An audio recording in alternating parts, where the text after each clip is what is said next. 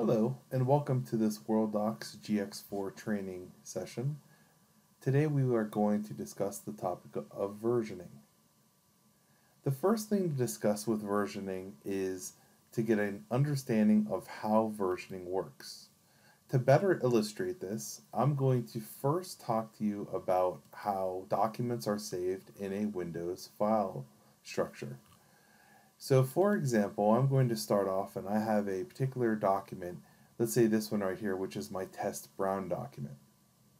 What I am not able to do is I cannot save a second version of this particular document. If I come over here into the system, and let's say that I start with a brand new document that exists that I'm creating, and I go to initiate a save here. Again, my document, you'll see here, is completely blank.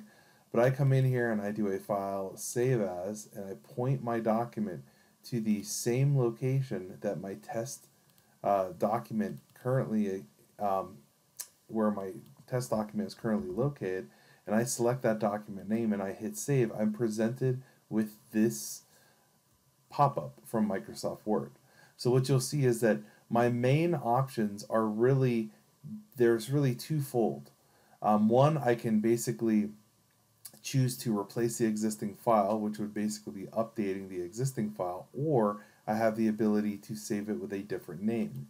So what that means is that I can come over here, and again, once I hit my save with a different name, and come over and just add something. And what most law firms do is they'll add some sort of additional reference, and maybe it's a number 2 or something that distinguishes it, creating a unique document. Now once I've done that, the system will let me save this document. So the challenge with that is that if we are saving a bunch of documents into our system and we have a bunch of changes from our original to our current version, you'll see that we might wind up with a bunch of documents with our name.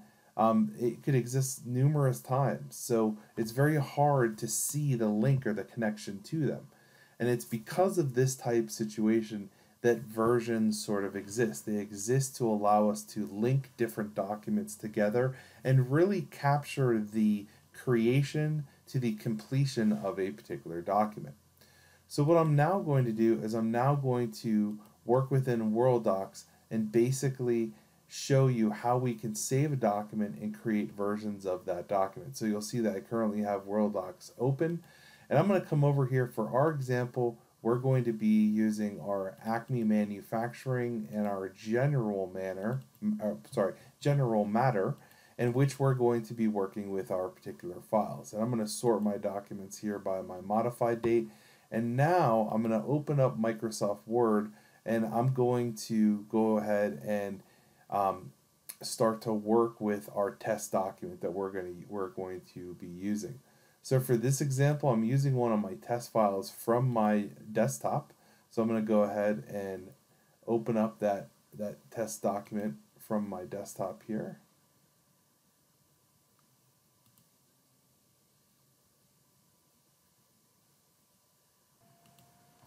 Here is my test document, which happens to be an expert witness list that we're going to be working with regarding our versioning example. So you'll currently see that this document does not have a document ID.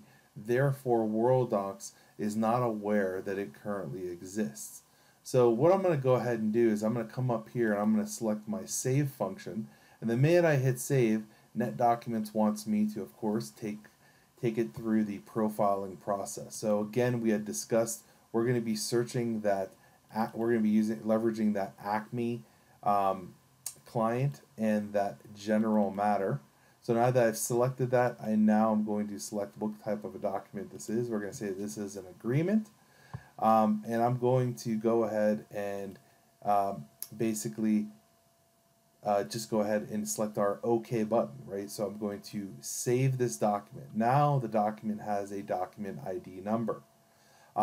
Something I want to point out is we're going to now walk through our save process once again, but for this example, I'm going to select the Save As button. And something I want to point out to you is that, again, what we're currently looking at is the existing document. There's only one version essentially, which is our document number 10045.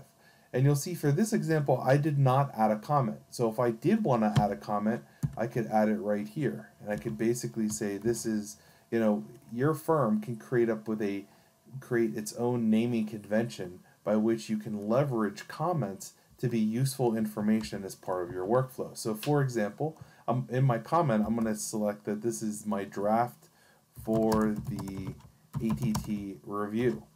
And so this is a comment that I can basically now add in for this version. So I'm going to basically go ahead and select replace existing file. And in doing so, I now will have saved my update on this particular matter. So now that our document has been saved, what we're going to go ahead and do is we're going to save it as a new version. So again, we're going to come up here to our save as function. And once I've selected save as, again, I have my information here. I can go ahead and again leverage my comment. And so since this will be version 2, you could say this is the ATT review of draft, which is ready. The attorney can go ahead and put in their comment, and maybe even you put in, the attorney might put in their initials. But now they can hit save as version 2. And in doing so, we now have a version 2 of our document. Here's our original document number with the -2. So if I wanted to go ahead and save a new version, I could go ahead and hit our save as button once again, and come in here. So I can now come in here, and since this is going to be our version 3, I could say that final was filed with court, for example, for my comment.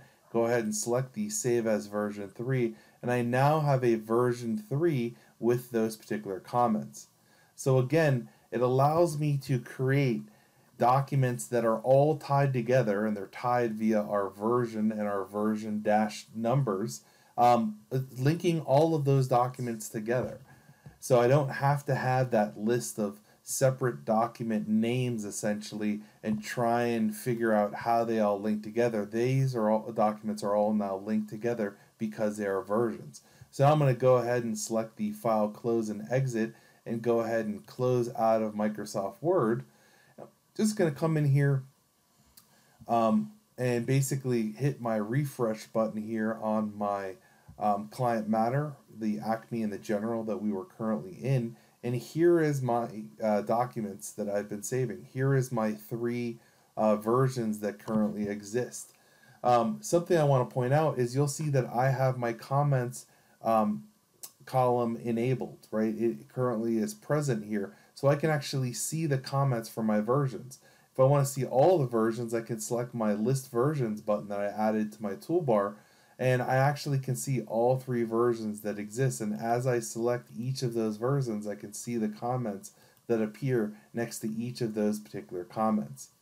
In addition to that, again, on this particular screen, if I wanted to, I could just come down to my comments and add in the comments for each of those versions. And you'll see that version 1 doesn't have a comment. So this is a good example. Let's just say that your user might have forgotten to add a comment, that you have a convention by which you're using comments like I am in here to basically track our versions.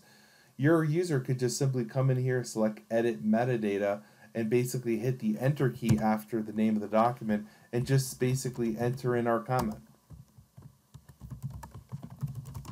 whatever that comment might be, and go ahead and select update, and now we have a comment in for each of those versions. So this can be a really helpful tool sort of in the firm's arsenal as far as documentation is concerned, really tracking the creation to the filing of a document, for example. So what I'm going to go ahead and do is close out of my version display and circle back to our home screen where we began. And at this point, I just want to thank you for joining us. This is what we had to show you on versions within Worldox today. Thank you and have a great day.